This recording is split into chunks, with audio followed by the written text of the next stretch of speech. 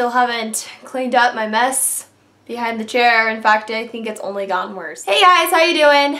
Today is going to be another take video. I feel like I've done quite a few takes. I've really only done 2 recently, but I've been taking quite a bit of stuff. So this take is called the Girl Problems Take. I was taken this by Brittany. I will have her channel linked down below.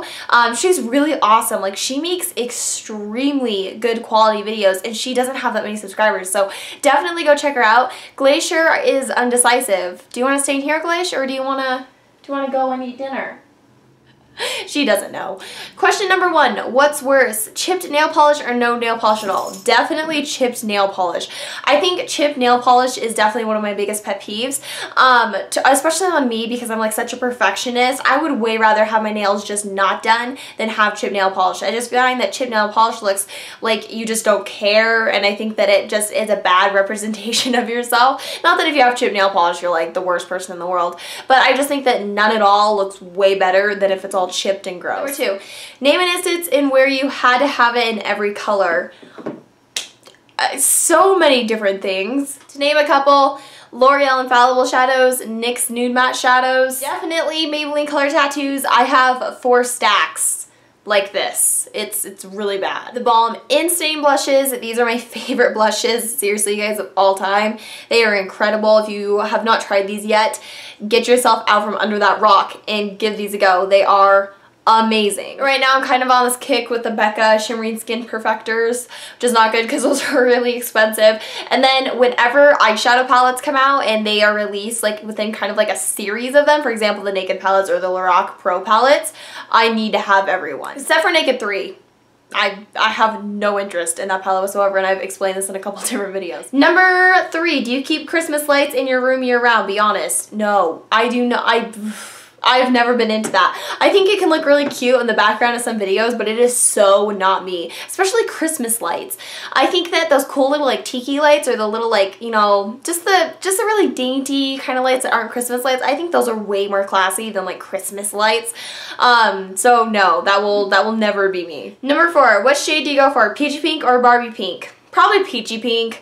Really neither. I go for red, but if I had to pick, peach pink. Number 5, when packing for a weekend trip, how many, in case I don't feel like wearing that, outfits do you pack? So many. No, this is like a huge problem for me. If I am going somewhere for a night, I will seriously, well, maybe not a night. I guess if I'm going somewhere for a night, I can really plan out the outfit for the next day. If I'm going somewhere for more than 3 nights, I will definitely pack like 6 outfits. A lot of it though is I try to be practical and I try to think of weather-wise, because it's not so much what if I don't want to wear this. I mean, that's part of it too, but also, you know, I like to be really prepared if it's going to rain, if it's going to be really hot, whatever the case may be. So yeah, I definitely pack quite a few, at least like 2 or 3 extra outfits. Number 6, who is your man crush Monday that you keep a secret? This is no secret, Seth Rogen.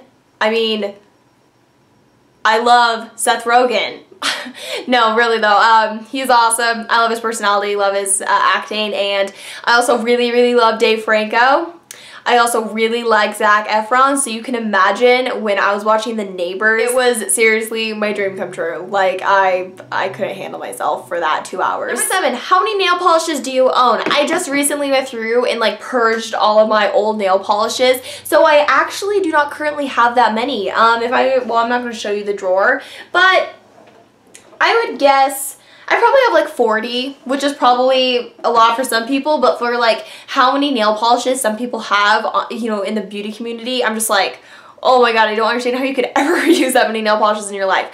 So not a lot compared to some, but definitely more than most. But yeah, around like 40, I would say, maybe 50. Number 8, what is your favorite eyebrow? I feel so strongly about this. Left eyebrow all the way. Like, don't even get me started on this topic. My right eyebrow can go fuck itself. It never wants to do what I want to do with it. And that's so weird because usually it's like the left side of my body that's like completely retarded. But like this eyebrow is just, I just want it to look like its friend over here. It always, my left eyebrow, I just feel is so much more perfectly arched. I feel like I can just do it in like a matter of a minute and it looks great. While my right eyebrow, I have to spend like a good 3 minutes on this little fucker each morning because it never wants to do what I want it to do. Yeah. As you can tell, I have very strong opinions over my left and my right eyebrow. Alright guys, and that is it. So I hope you enjoyed this take video. I know it was kind of like a superficial, like really kind of doesn't really matter kind of take, but I thought it was funny and I thought that the questions were kind of fun to do. So anyway, thank you all so much for watching and I'll talk to you guys later. Bye-bye.